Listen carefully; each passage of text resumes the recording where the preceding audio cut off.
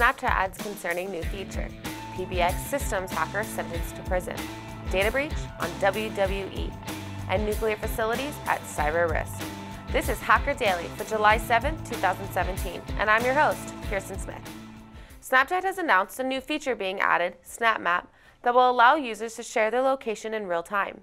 Its popularity among young people has many parents and schools concerned with followers being able to physically track a user's travel routes to home, work, school, etc. Snapchat has commented that most connections between users and followers are close friends, but it's also true that many users have never even met some of their followers.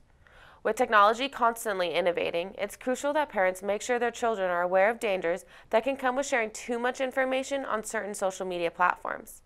A Pakistani man has been sentenced to 4 years in federal prison for laundering millions of dollars with a fake premium phone service.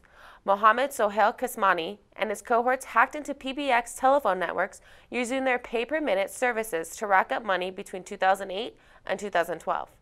His accomplice, Noor Aziz Uddin, is still wanted. Personal data from millions of wrestling fans was left unprotected on an Amazon Web Services storage database, exposing names, birthdays, and email addresses. This information was easily accessible without a username or password needed. Luckily, no credit card information was included in this breach, but the WWE is still investigating and ensures its continuous efforts towards cybersecurity for their fans. Regardless, no information should ever be accessed without prompting some form of authorization. For the past few months, nuclear power stations and other energy facilities have been targeted for sophisticated cyber attacks.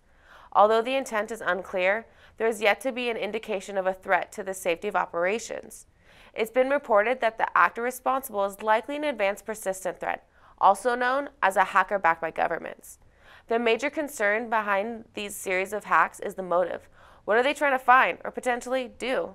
The FBI and Department of Homeland Security has warned power plant operators of possible vulnerabilities and explains how these advanced levels of malware on our critical infrastructure is a serious threat to national security that the United States will continue to confront. Well, that's all I have for you guys today, and thank you for tuning in for your current InfoSec highlights at Hacker Daily. This episode was brought to you by Pentester Academy, the leader in online cybersecurity education. You can follow us at Twitter, YouTube, and Facebook. We'll see you next time.